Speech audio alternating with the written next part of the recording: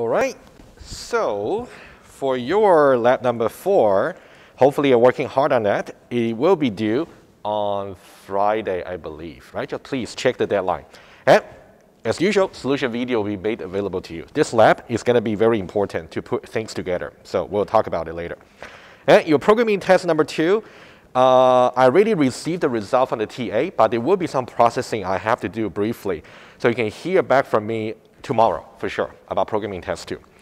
And for your written test number 3, which will happen next Tuesday, and programming test number 3 the Tuesday after, you will definitely hear back from me. Well, you'll hear from me about the guideline. Okay, you can just look forward to it.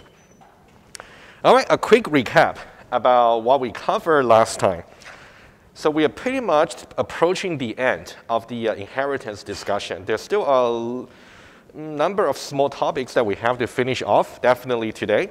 And we'll see if we can get into recursion today. I'm hoping that we can talk maybe a little bit about recursion. If not, that's okay. We can start you fresh next Monday. But let's now review about the instance operator. And these 3 lines over here are the typical lines you will see to actually kind of combine everything we have seen so far. Right? Let's start with something simple. Whenever you declare some objects of type A can be any class, smartphone, resident student, student whatever. And you're trying to assign some new dynamic type. And we know pretty well, in order for this variable assignment to really compile, B must be a descendant class of A. That's something we have said so many times, right? Just make sure you understand also the rationale. You must make sure B can fulfill the expectation of A. B is a descendant class of A, right? That one's simple. What we cover maybe on Monday when we talk about typecasting was, let's say if you have a typecast over here, okay? So this is a typecast. So this is a cast. And you're trying to cast OBJ, which was declared to be A over here. And you're trying to cast that into some type. I just put question mark. It's just unknown, just for now. And we talk about, as far as compilation is concerned, you can either do upward casting. If you try to cast upwards to the ancestor of A, that's okay. You can also try to cast downwards, maybe to all the descendants of A. That's also fine, right? As far as compilation is concerned, that's fine. Oh, by the way, you can see these classes over here will give you compilation error if you try to cast into them, right? So these will be neither ancestor nor descendants of the static type A, which means compilation error if you try to cast them. Compilation error if casting the OBJ to them. Right? That's something we also spoke about last time. And if a cast actually compiles, you also have to worry about whether or not we'll run into ClassCastException. Right? We also spoke about it last time. Let's just review what we said before. ClassCastException is a runtime phenomenon. So if you want to judge to see whether that will occur, you will have to consider not just static type, but also dynamic type. Right? That's something you definitely have to remember. Okay, so this would be something that will happen at the runtime. That means you have to consider dynamic type. Okay, and at the moment, we actually got dynamic type over here. Okay,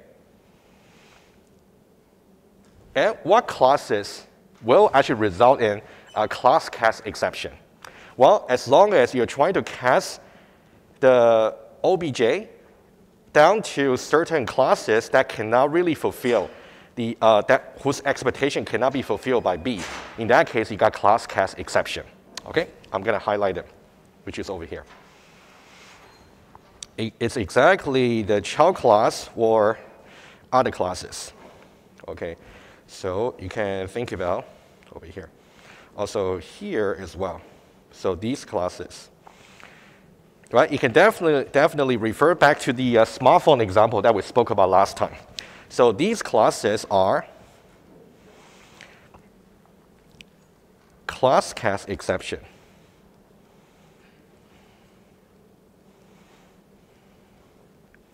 because dynamic type B cannot fulfill their expectation. Right, let me just remind you very quickly. Remember last time in the very beginning of the lecture, just make sure you also understand about this more concrete example when we try to categorize all the cast over here. Right, just remember that page. You can review that. Okay. All right, let me go back here. And then one more thing to say before we finish the recap from last time. And if you look at line number, since we know, whenever you're trying to do a typecast, you might run into ClassCastException. So the most effective way to avoid it is by using the instanceof operator.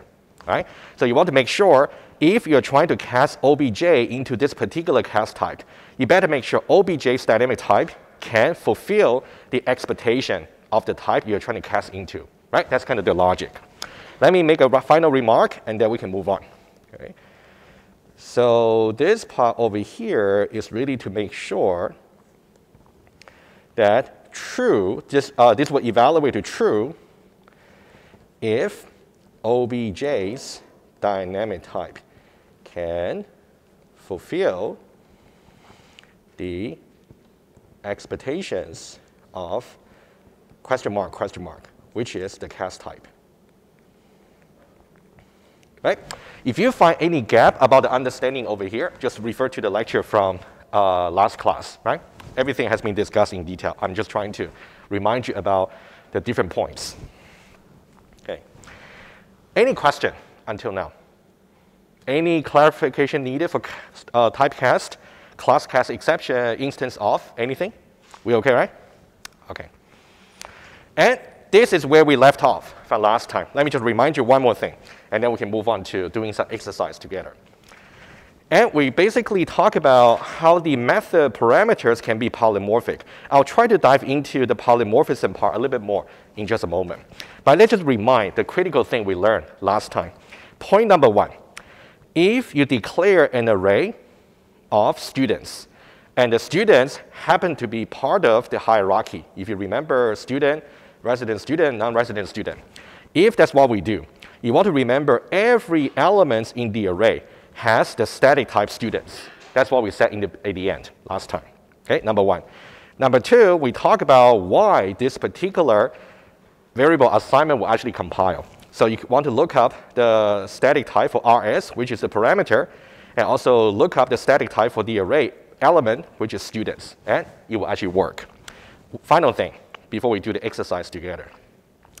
When you are trying to call this method at RS over here, and you have to combine call by value that we learned right before the aggregation lecture. So whenever you're passing some argument O over here, and the corresponding parameter is RS, implicitly, there will be an assignment that's going to be RS is assigned to O. Right? Basically, the parameter RS is assigned O. And once you get to that variable assignment, you would know what kind of substitution rule you will be subject to. So that means the argument's static type must be a descendant class of the static type of the parameter. That's how we reason about it. Okay, that's basically what we covered last time before we ended the lecture. Are you guys okay so far? Right? It's only recap. Let's now do exercises to confirm your understanding. Okay? Let me switch to the slides. We got two sets of exercises for you. Let's start with something simple as a warm-up. Okay, let's say we have several variables. We got S1, we got S2, we got S3, we got RS, and RS. We got so many, all right? And I want you to tell yourself right away, okay? What would be the static type and dynamic type for each reference variable? That's something you want to tell yourself right away, right? That should be quite obvious.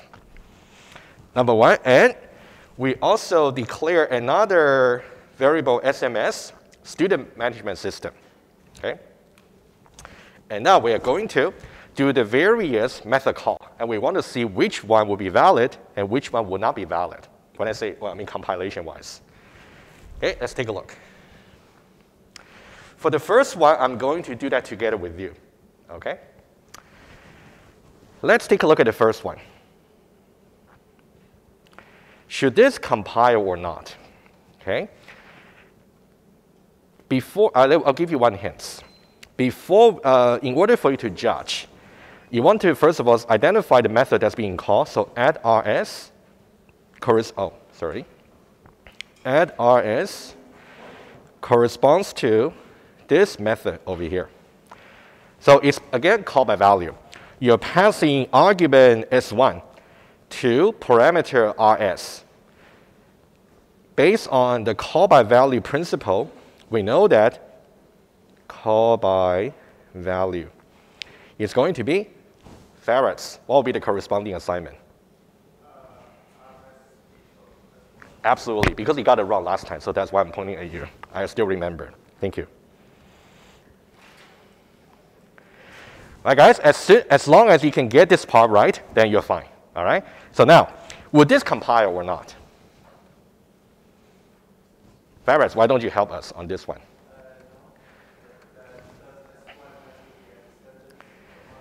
Uh-huh.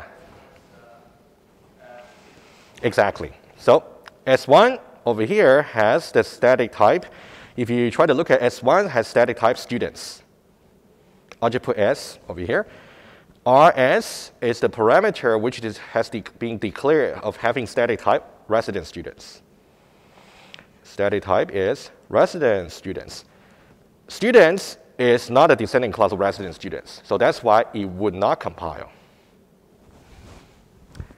Are we okay with the first one? Every other line will follow just the same principle. Okay? Now,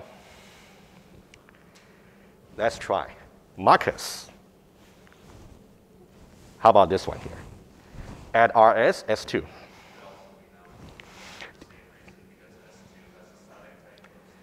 Mm-hmm. Yeah, for the same reason, absolutely. And notice one thing here, which I'm pretty sure Marcus understands. For S2 here, even though its dynamic type is resident students, it doesn't matter because we only look at the static type, which is also students. Naveed, go ahead. This one here.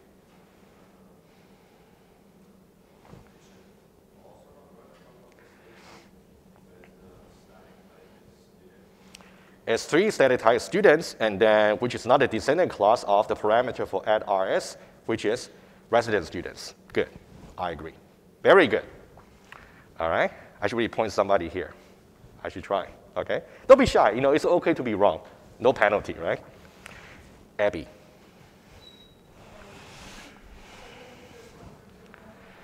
This one compile, yes, I agree. Why? Absolutely, very good. Okay, very quickly, RS, the argument, has the static type resident students over here.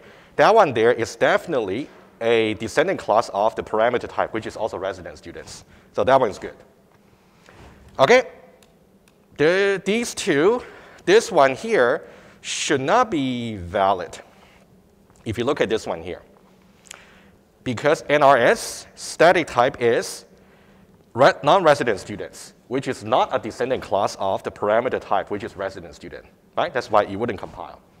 Right? If you follow the same logic, that's what you will see all over here. So here, I try to give you all the possible combinations of arguments and the method that's being called. So you guys' job is to make sure you're convinced by each one of them. You might just be given something similar to judge, okay? And I want to make a very quick remark about this. Okay? You can notice that, number one, we talk about add RS, right? These are all about, oh, sorry, let me do it again. These are all about add RS.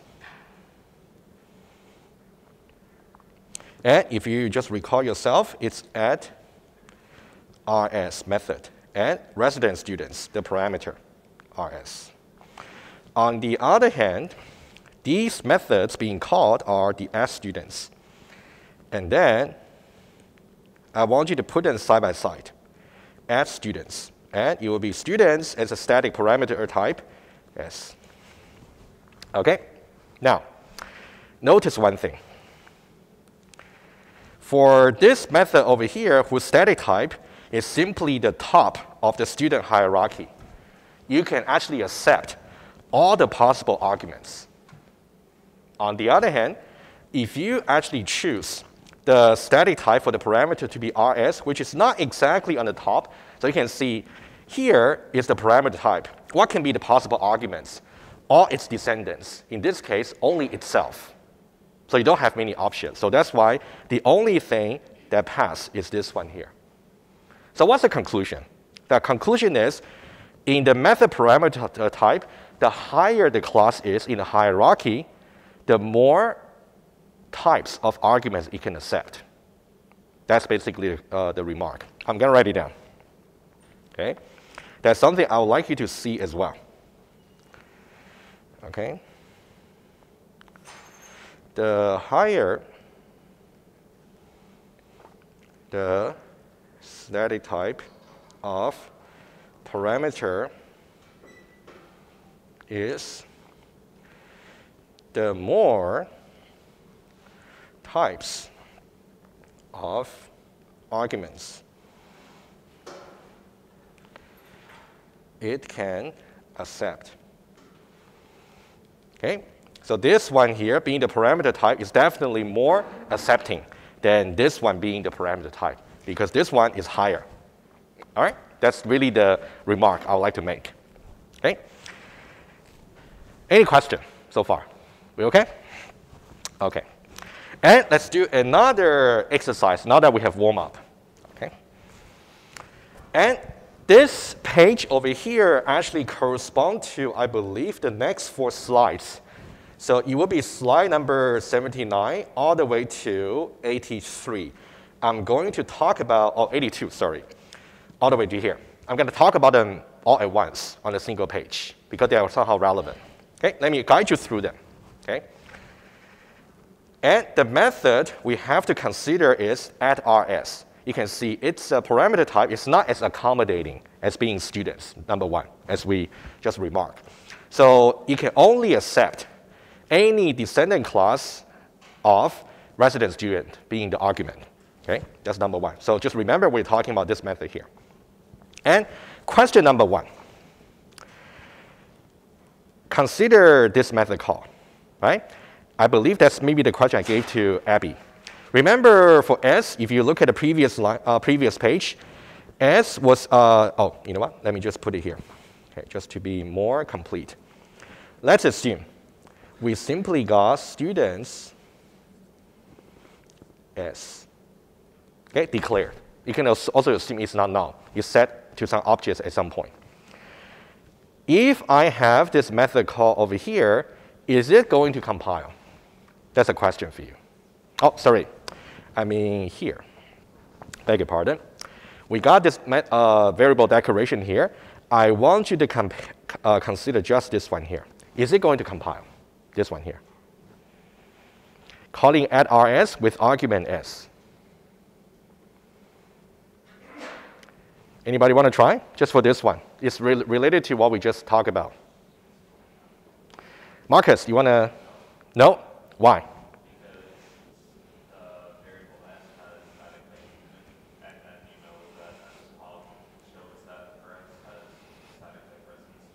Mm-hmm.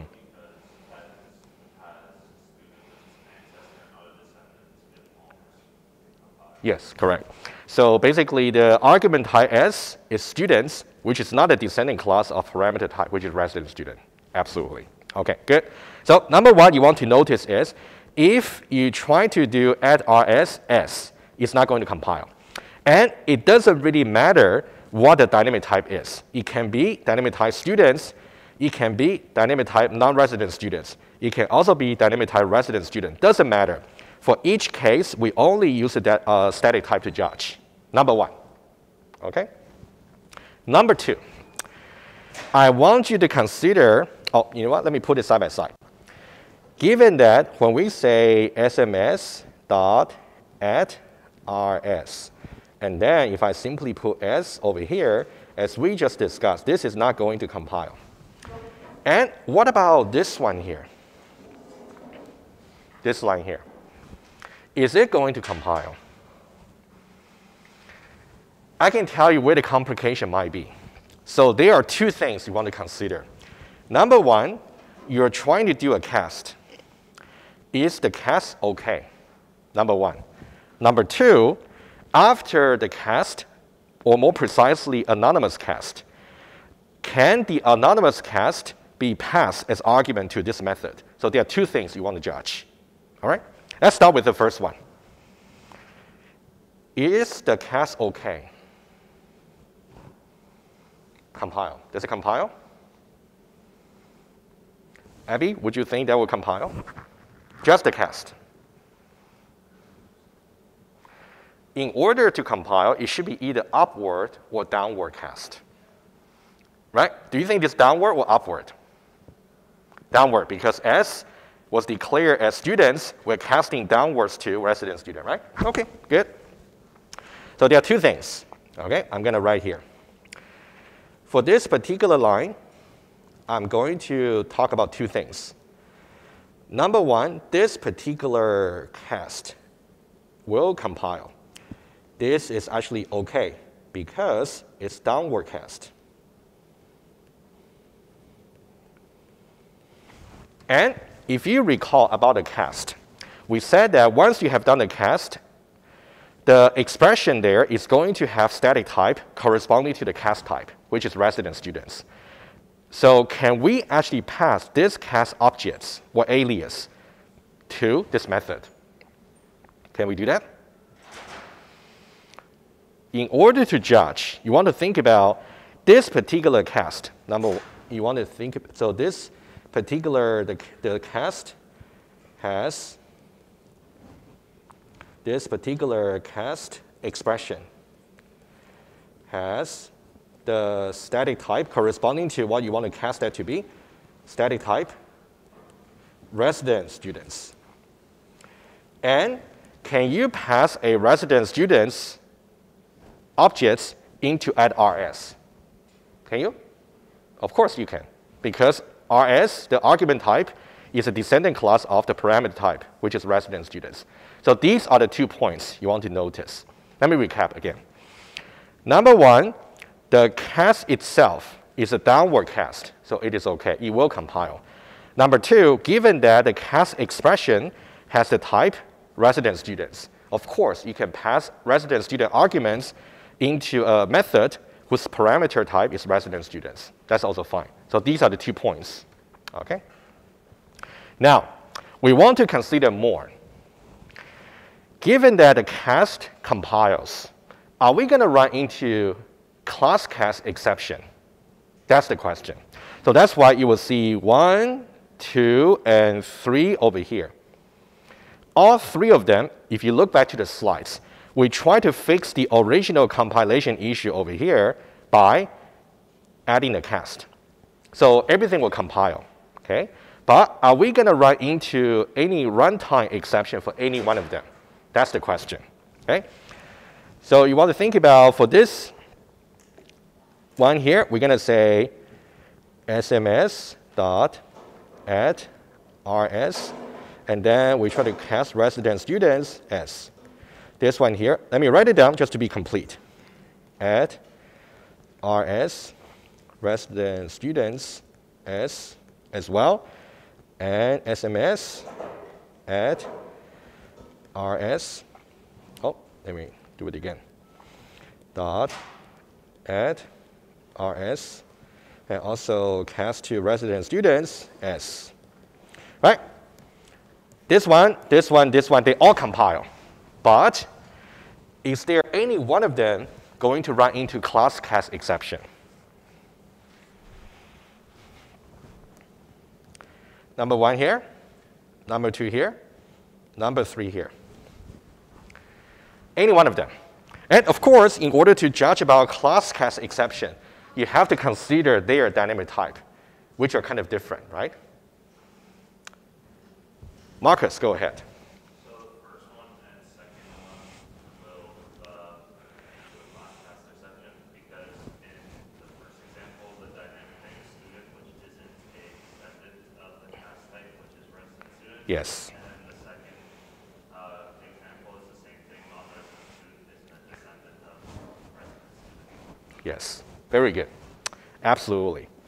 So these two over here, dynamic types cannot fulfill the expectations of the class type, which is resident students. Right? Apparently, you can see students cannot fulfill resident students. Non-resident students also cannot fulfill resident students. On the other hand, this one here will be the only line that's actually going to, number one, compile, and number two, not run into ClassCastException. Okay? So this will be the only line.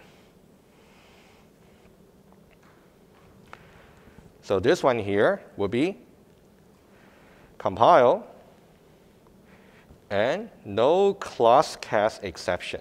That's the only one.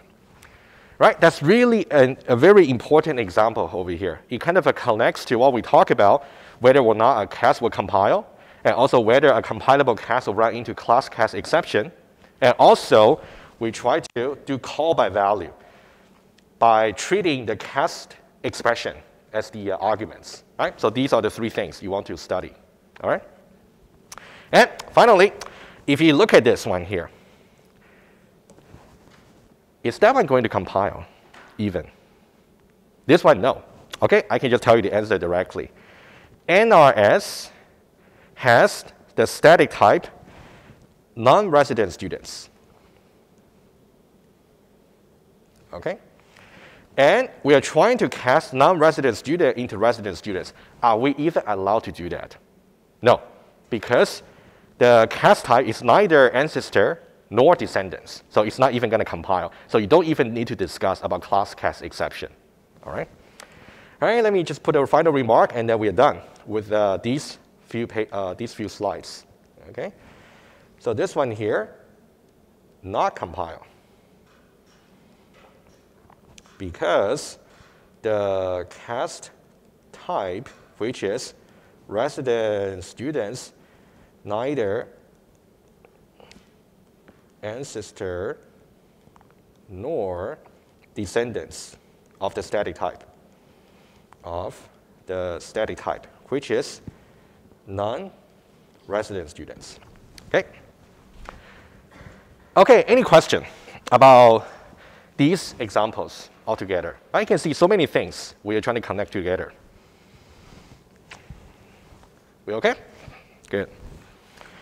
Okay, so the next one would be, we want to talk about a polymorphic collection of students. Okay, this would be how we can connect to a number of lectures before, when I said we're going to talk about polymorphic array. Okay, let's take a look. If you recall the very original problem that we actually want to solve, we want to have a student management system where we got two kinds of students to be stored. Okay? And we talk about different designs before we got to inheritance, and now let's try to compare what we can do with inheritance versus without inheritance. This will be the final version of the student management system we have. So we declare the class, and you can see we have a single array of static type students. All right? And then we have a single method over here as students. The parameter type is students. And we said before, given that parameter type is students, what can be the possible argument types that we can add in? It can be all its descendants. And then there's only a single array. And what about we want to register a single course to all the students? In that case, we only need a single loop. I'm going to go over this final version together with you very soon, but I want you to really compare to the following. There is a link on your slide here. If you click on that, that will bring you back to our original discussion. Let's say without the inheritance. How would you do that? You have to declare one array for resident students another array for non-resident student because they have nothing to do with each other by inheritance. So as how many kinds of students means how many arrays you need without inheritance. And you need 2 counters, and also you need also 2 separate methods for these to add into the corresponding array. And if you want to register a common course for all the students, you also need 2 loops rather than a single loop. So this is really the point that you want to compare how the student management system can be implemented with inheritance and without. That's really something you want to convince yourself. All right, and let's go back to this polymorphic version. And let's now trace this code together. We really need to know how the polymorphism and also dynamic binding actually work for this example here. Let's take a look. Okay. And if we go to the next slide, simply some tester code that we got to go over together.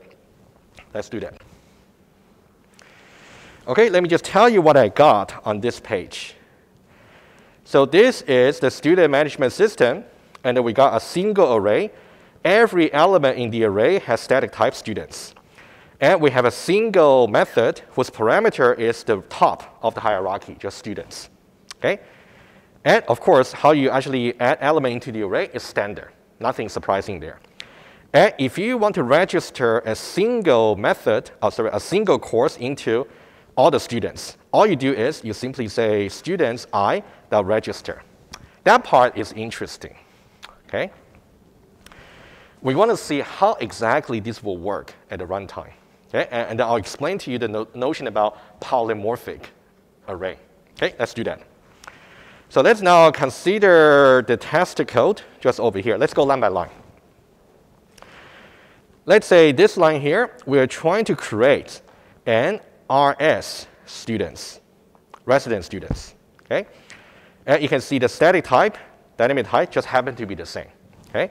So we have RS over here. You can see RS is a resident student. And we have just the name Rachel. So that's why you see Rachel over here. And initially, you just got all the courses maybe pointing to null. We're going to register course for Rachel in a moment. And we'll set a premium rate for RS to be 1.5. So that's why you see 1.5 over here. Right? I got a diagram there just to save time. But we definitely should know how to visualize it. So that's the first objects. So far, we have only created just the resident student objects, just that one, which is RS. Right? And let's move on to create the second objects. If you look at that, the second one is called NRS over here. Right? You can see for static type, dynamic type, just the same. And then we want to set the discount rate for NRS to be 0.5.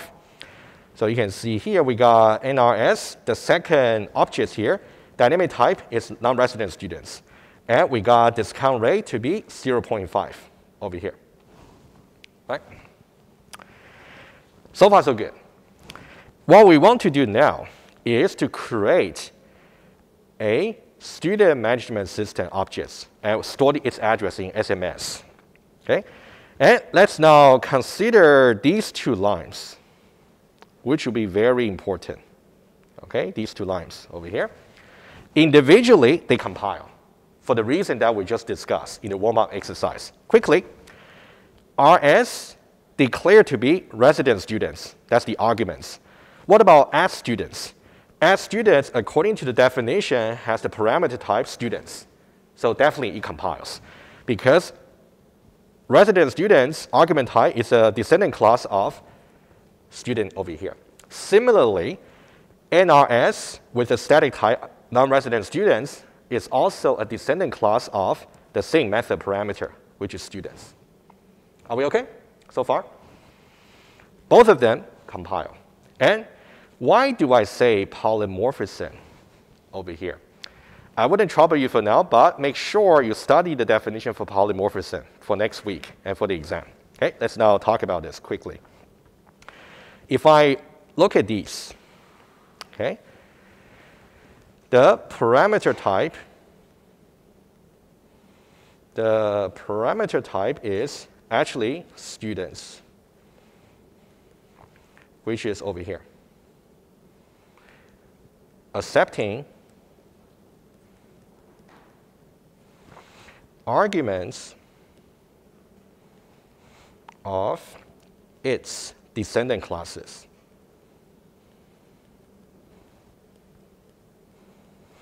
Right? So here, descendant class is really the key. All right? So that's why both of them will be accepted. And what's going to happen after we have executed these two lines? What we will have done will be we want to add this object here and also this object here into the array of the student management system. Let's take a look. You see, for the student management system, we just got in a single array. Let me just remind you about its declaration. SS. Oh, actually, you can take a look here too. SS. Also, it means student here. SS, the same. Okay, the static type students for each element.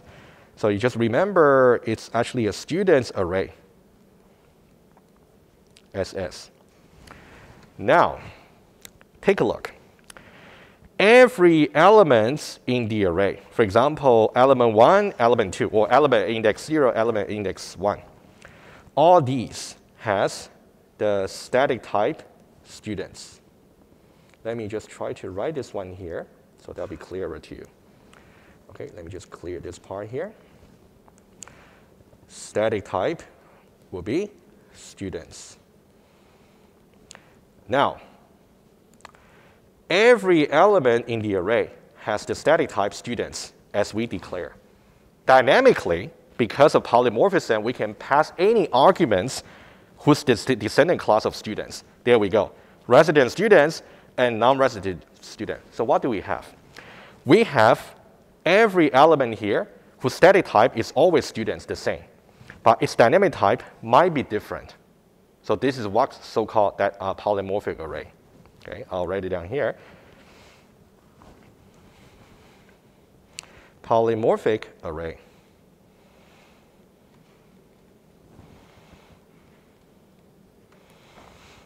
The same static type for each array elements. In this case, just students.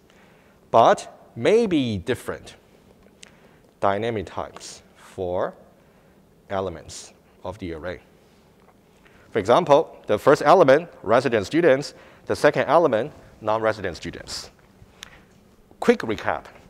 How can we create a polymorphic array where we got different dynamic types for the elements? Number one, you need some inheritance hierarchy. Number two, you want to make sure the array over here has the static type that can actually accommodate multiple descendants. If you simply choose resident students to be the array type, that wouldn't accommodate many. It only accommodates itself. There's no descendants underneath.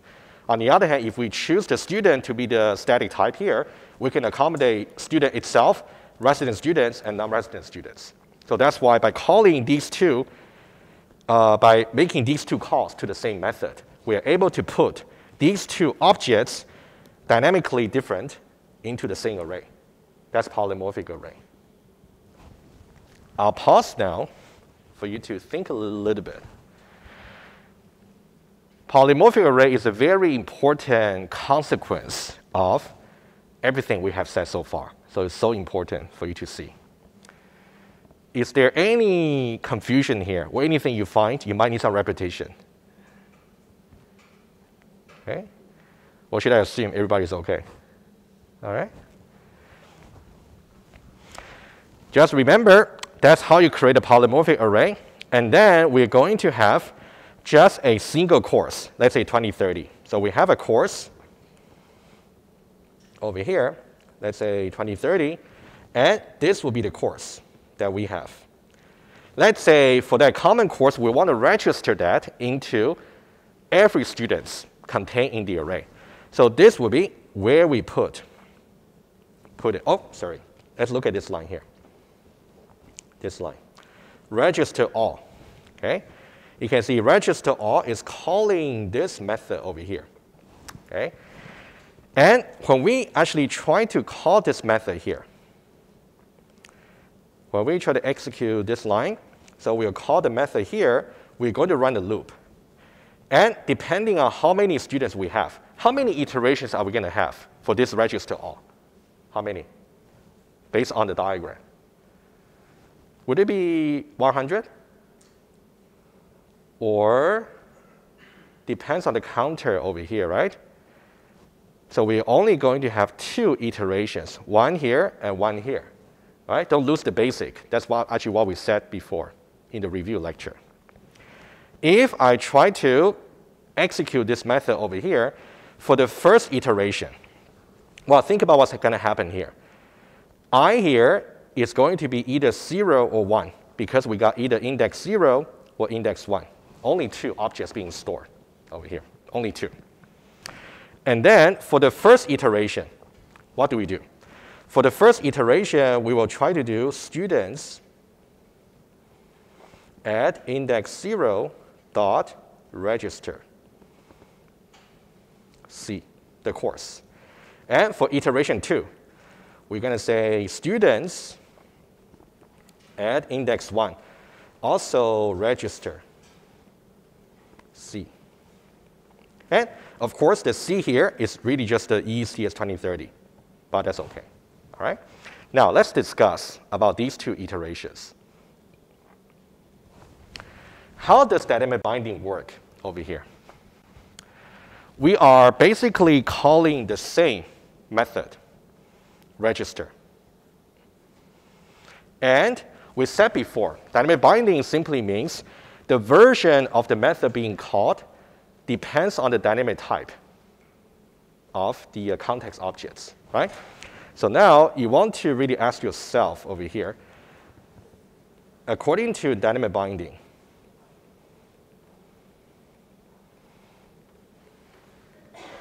which version of register method is invoked? Okay, I will pause here and let you think about over here.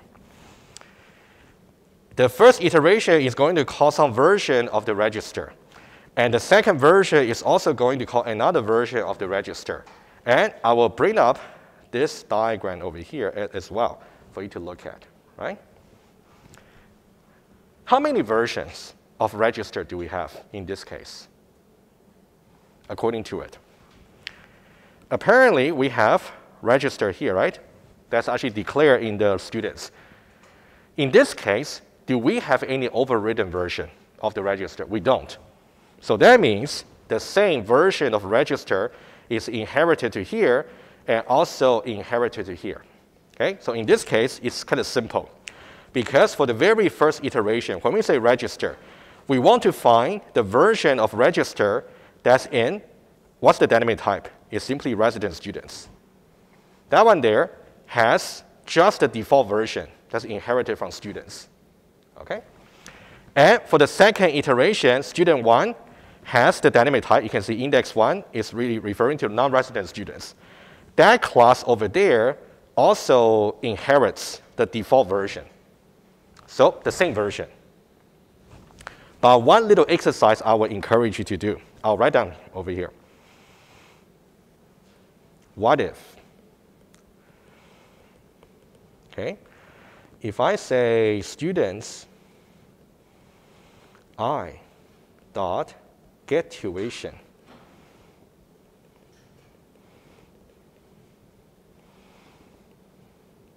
in that case, are we going to call the same version of get tuition in first iteration and the second iteration?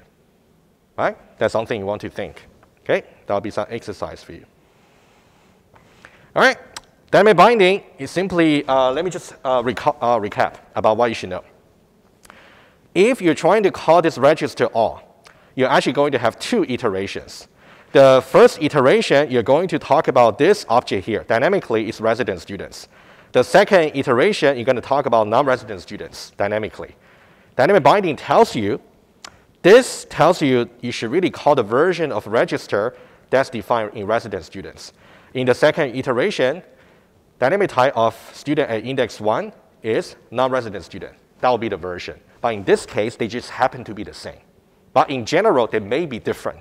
So that's why I will like you to try get tuition. Okay? And this part over here is after the register. It's really the kind of the exercise I actually just asked you to do. Okay? This part here. I'll talk about instance of a bit, and then we're done with this example. So here, we also got dynamic binding.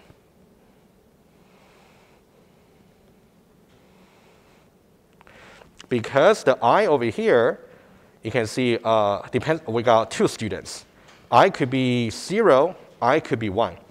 Depending on which iteration we are actually going to call different versions of the get tuition, right? For this one here, it's going to use the premium rates. And for this one here, it's going to use a discount rate, different versions, okay? And you can definitely use the instance of operator to check the dynamic type. Because we know at index 0, dynamically is pointing to a resident student's objects. So now, what class can resident student fulfill its expectation, right?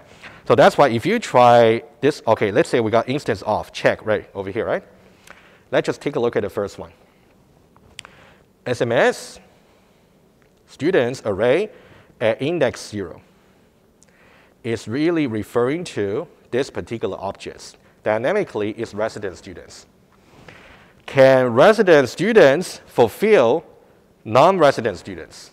Apparently, it cannot, right? This one is going to give you false. Okay?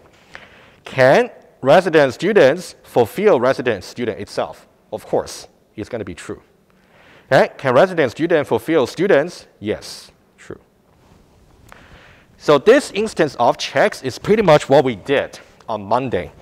The only complication is now we are using a polymorphic array SS, in which case you have to watch out for which index we are referring to, which might have a different dynamic type. Okay? Let's look at the other one as well. Let me just say one more thing here. So the SS, as we said, is a polymorphic array.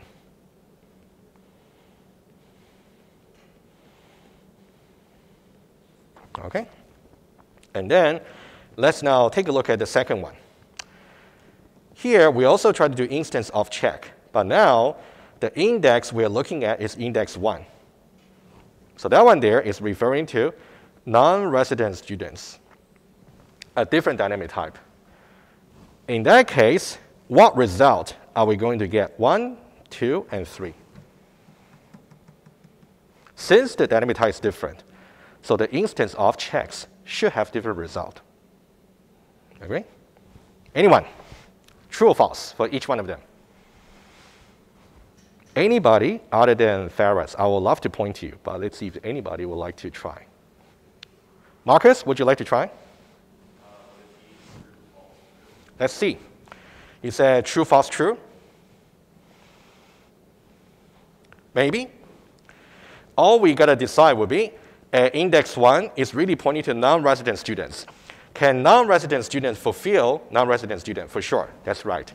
Can non-resident student fulfill resident student? No, it cannot. And can non-resident student fulfill students? Yes. Yeah, that's correct. Good. And of course, you can see the result is actually different, especially for these two. Right? They are different because the dynamic types are different at different indices. It's a very long example over here, even though it's only a small number of lines of code. But it shows many things about building polymorphic array and how you can do runtime dynamic type checks using instance of. So these are all important for you to learn. Okay? If you don't quite get it today, that's okay, but make sure you get ready. Study the slides, struggle a bit, and then clarify with me if you want. Okay? You definitely need this for next week and the exam, for sure. Any question about this in general? Any part that may not be so making sense to you, you can feel free to speak up now. We okay? All right. Question. Ferrets, please. 6 and 7, okay. Yes. No, we are not.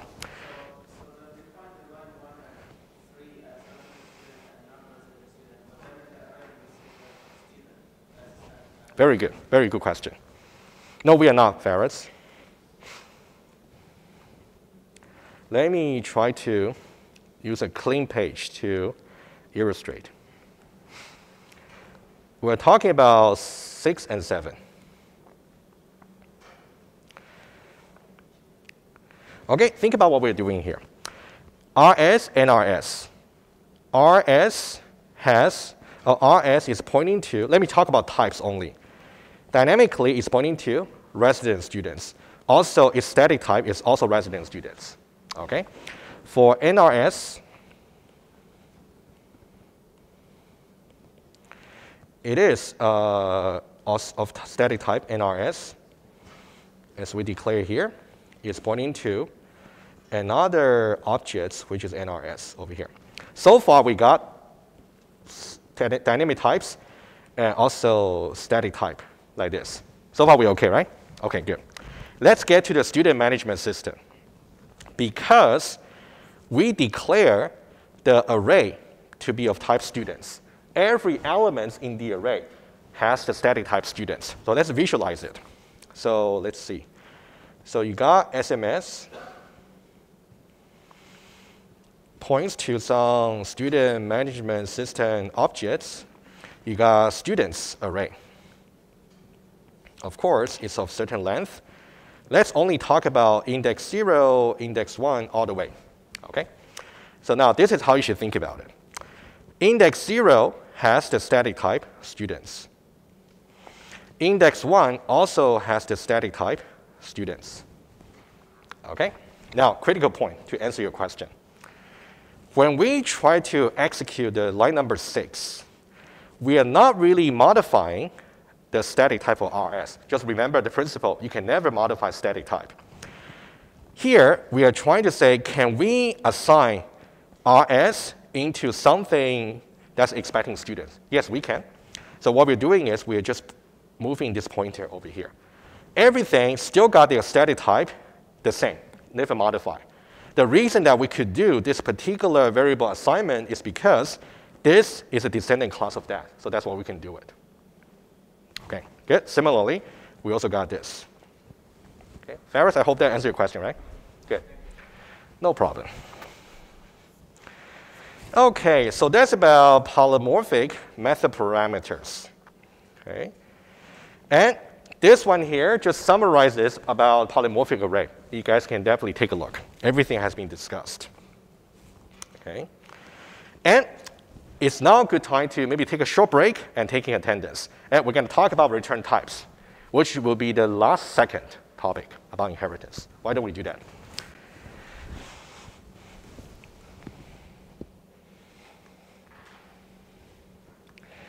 Okay, let me start the class.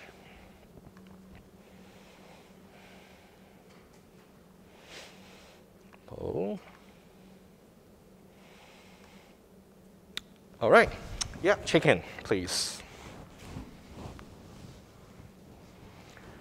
If you got any trouble, come forward right away. Once I close the poll, that's it.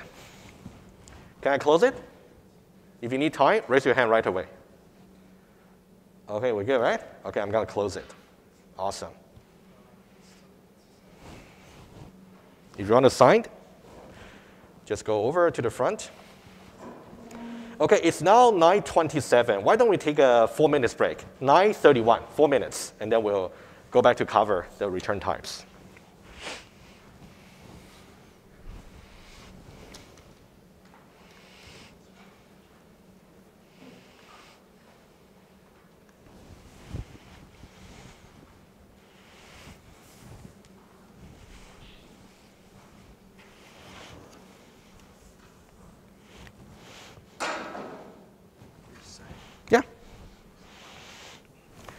Yeah, take a break, and then we'll talk about return types after the break.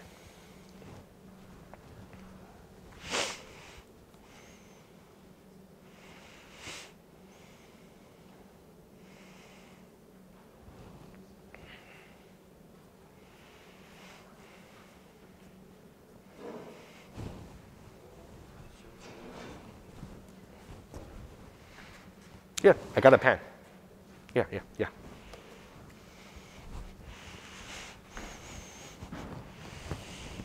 Okay, 2 minutes, and then we'll resume.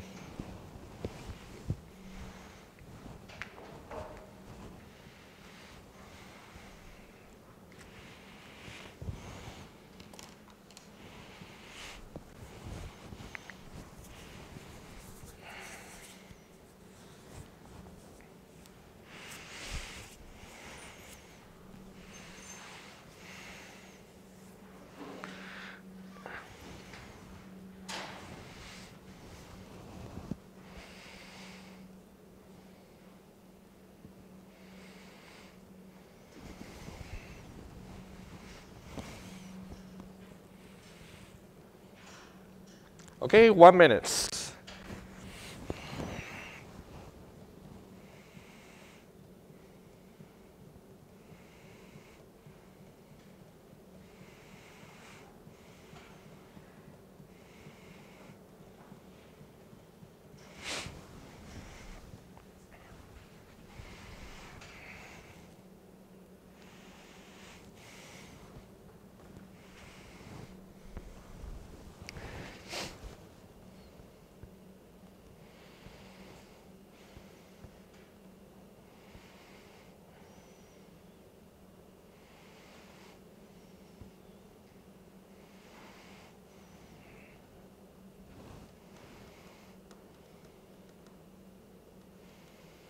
All right, let's resume.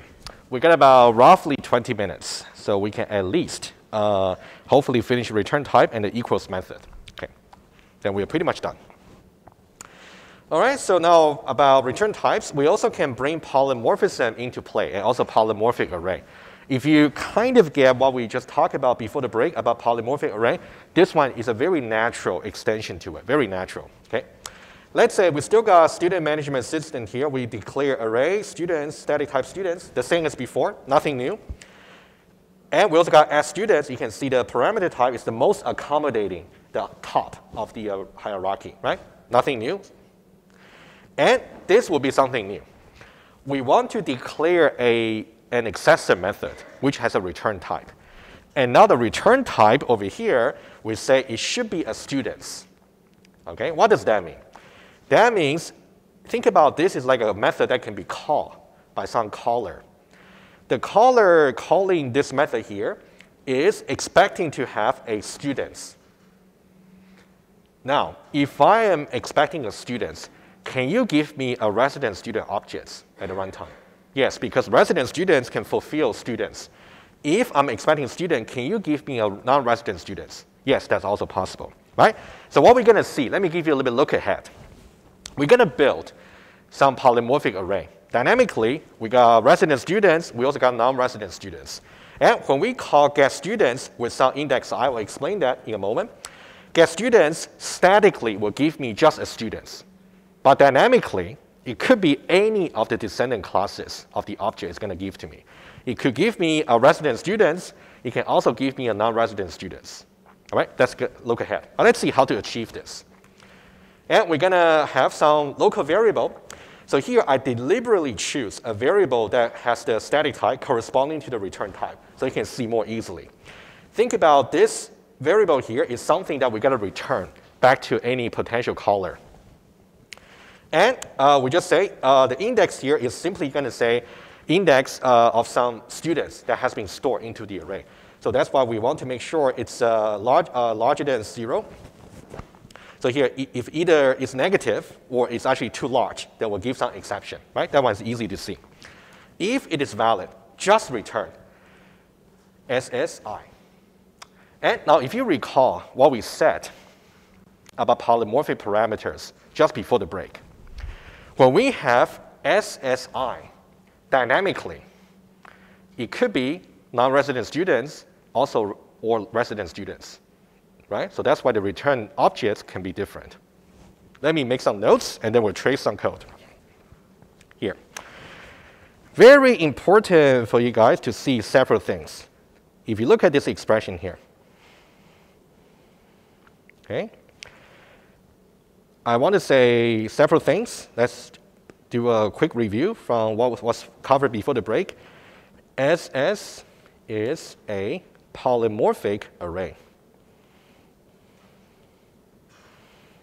Polymorphic array, which has two properties.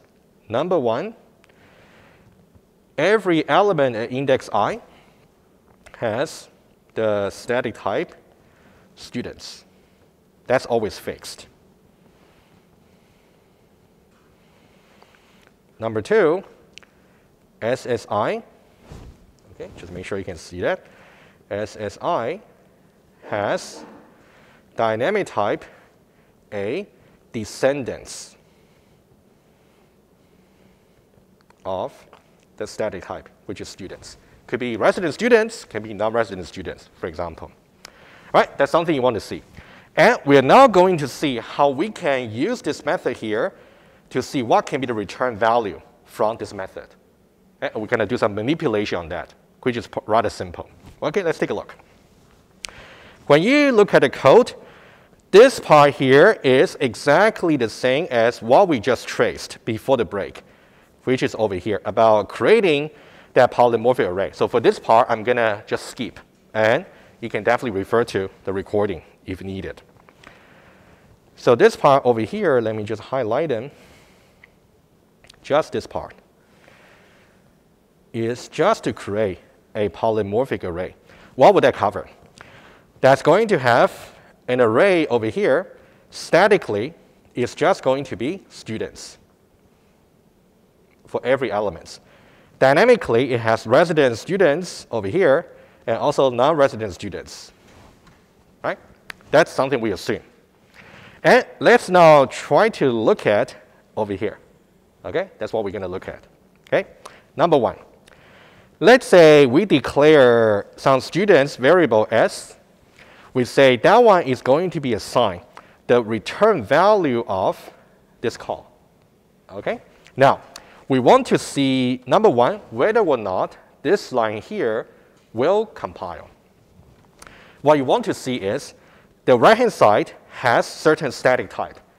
That static type must be a descendant of students, right? That's the substitution rule that we have been speaking about. Now, question, guys, what will be the static type for this and why? Static type, that's what I'm talking about. When you want to figure out the static type, you only need to look at declaration. No tracing just yet. What will be the static type for this method call on index 0? Ferrets. Why?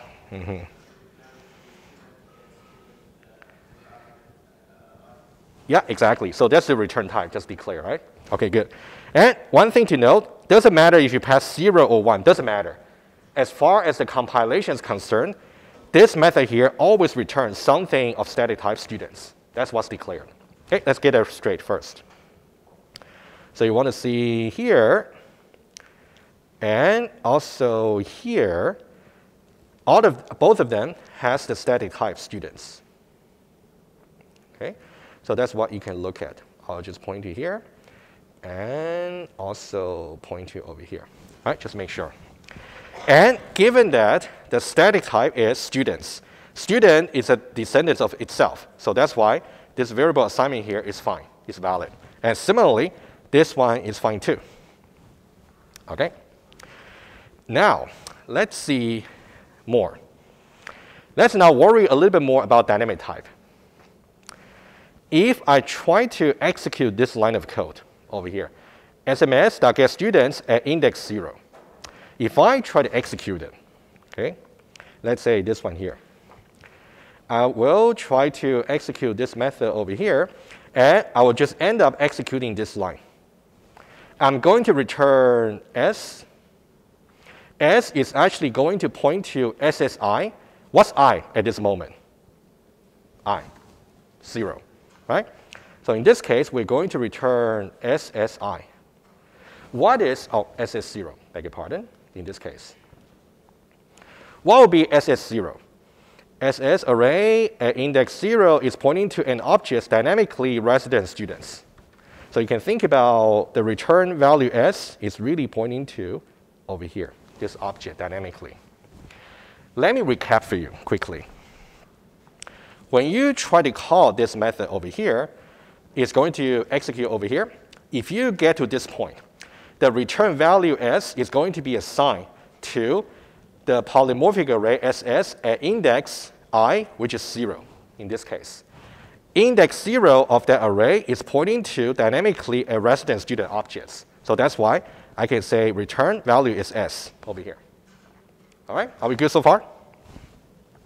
And then I'm saying that I'm just going to let s pointing there, right? That's exactly what I just did. Okay. Once you have got this, we're going to check several things. Number one, let's check something simple.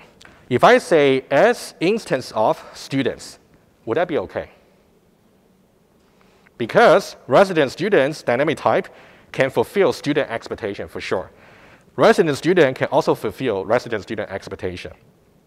On the other hand, if I say this, can resident student fulfill non-resident students? No. That's why you will get false. Okay? And if I try this, s.getTuition, according to dynamic binding, which version of getTuition am I going to call? If you recall the hierarchy over here, how many getTuition methods do we have? Here, or here, or here. Right? So Ferrets, which version would we call? Exactly, because that's the dynamic type. Okay? All right? So this one here, you can dynamic binding. So this one here, the version of resident students is actually going to be called. That's what you will see as a comment. Are we okay so far? Okay. What we have done is this method here, getStudents, is going to return at index 0, just this object. And let's now try to do this line over here. We're going to reassign s into another call to the same method. But now we're passing 1. All right? Let's see what difference it's going to make. So what we're going to get is, you can see 1 here is the arguments. So we are calling this method for the second time. And when we get to the same line over here, we're going to return ss1, which is over here with dynamic type non-resident students. S, rather than pointing to over here, you can think about S is actually now going to point to this object over here with a different dynamic type. So similar checks as before. If you try to do the instance of check, S, S, and S. Can non-resident students fulfill students? Yes. Can non-resident student fulfill itself? Also yes. Can non-resident students fulfill resident students? No. Right? You can see here.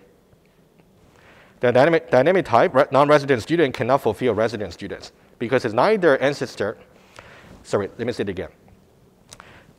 In order for this instance of operator to return true, you want to make sure the dynamic type over here can fulfill this type, but it's not the case, right? Finally, if we try to do this line again, s.getTuition over here, if you compare this and also this, are we going to call the same version of getTuition? Apparently not, because S is now dynamically pointing to non-resident students. So that means you're going to call the non-resident student version. Okay? Over here.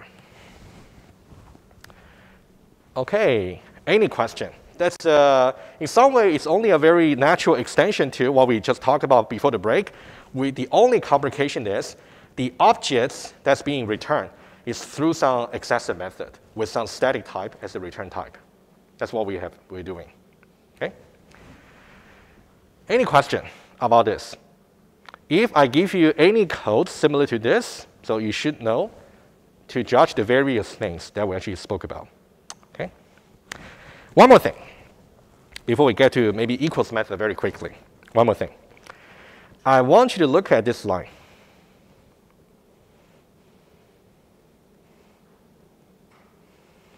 Okay, the one I just highlighted in orange. Okay, I'll make it larger. Okay, this line here. Should it compile?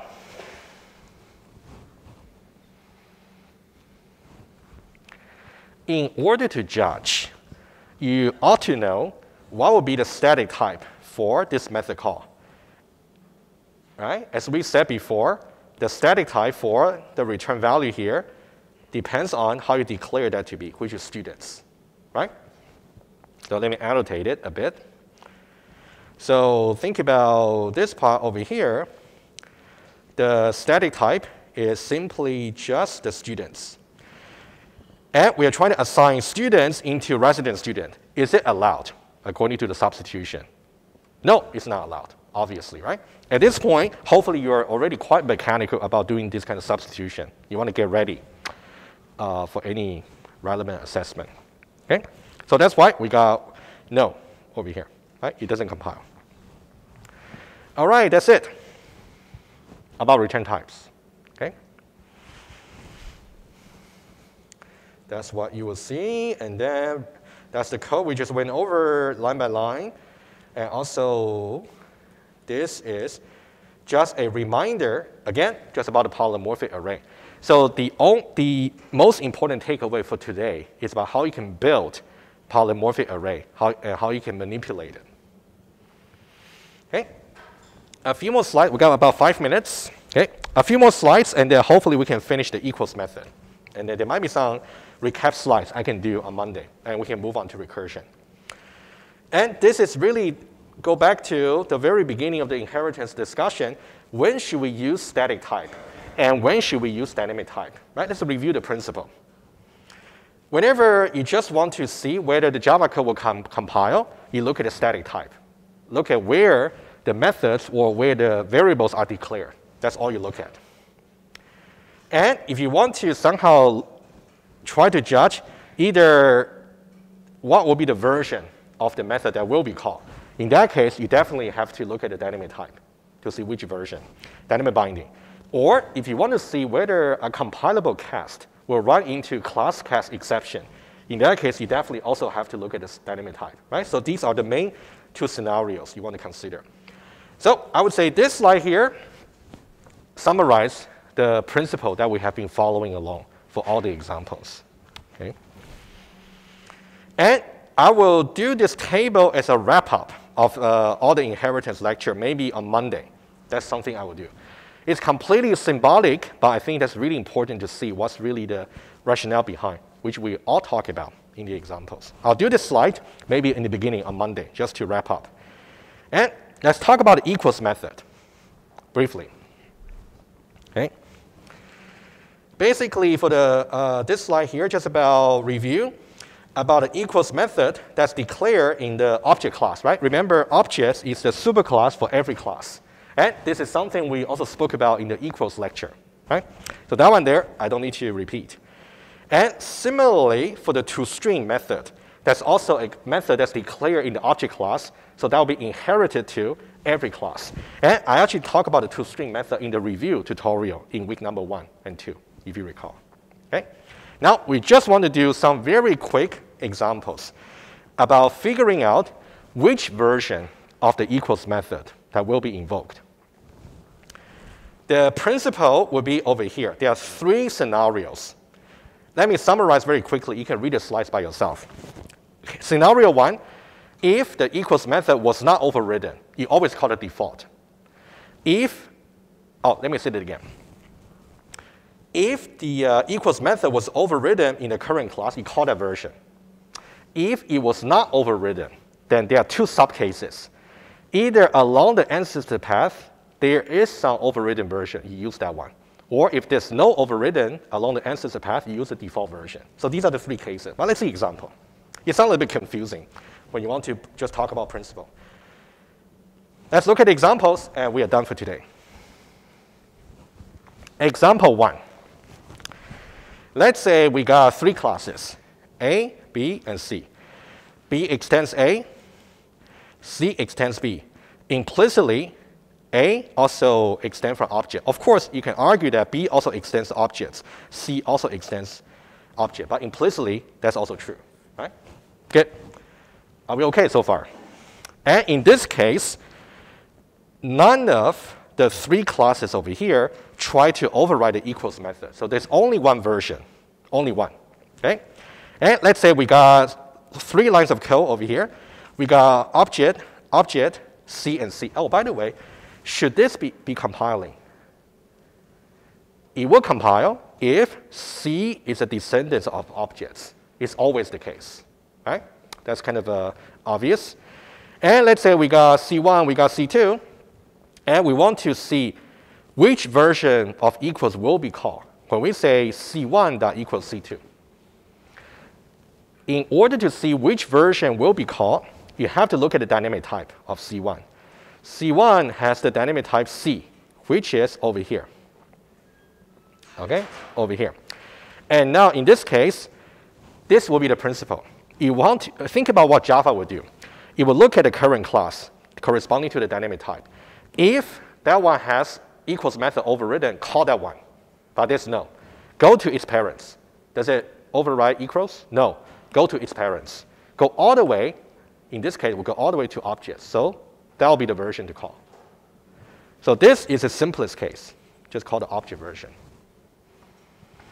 Okay, scenario number 2, which is also actually simple. So here the difference is we try to override, we try to override the equals method in C.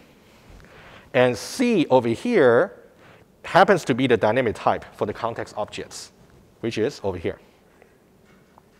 And now when we try to say C1 dot equals C2, according to dynamic binding, we look to see whether the dynamic type has the equals method defined. Indeed. So this version will be called. All right? So that will be the version. That's scenario number 2. So we go from either the extreme where none of the ancestor got the overridden version for the equals. We call it default. Another extreme would be we just got this class being the dynamic type which has overridden the equals, in which case we just call that. Let's see somewhere in between, and that'll be it. I know I'm running over time. Give me 1 minute. Okay, I promise, just 1 minute. What about this one here? C being the dynamic type, okay, is here. Itself has not overridden the equals method. So now, when I say C1 dot equals C2, which version will we call? Here's a principle. Look for the dynamic type. If it has not overridden the equals, go to its parents. In this case, it does. Okay? And this will be the version to call. Let me just say one more thing, if you don't mind. Version here.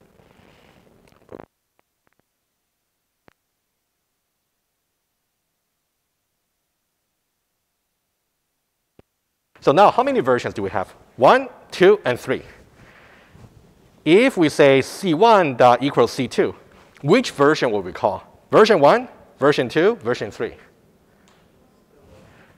Closest one. Okay, you basically go for the overridden version in the closest ancestor. I'll write it down, and then we are done. I do appreciate your patience. Let me write it down. Okay, this one will be the overridden version of the closest ancestor. All right, at this point, we are basically done with all the topics about inheritance, just have 1 or 2 more slides to summarize. So what you guys should do before Monday, I'm going to tell you the coverage for the written test number 3, either later today or tomorrow. You can definitely start going over the inheritance lecture. I'll definitely give you some practice questions as well. This will be a nice review also for the exam. And then, yeah, that's it. And on Monday, we're going to move on to recursion for sure. Okay? I'll see you guys later. Have a good weekend.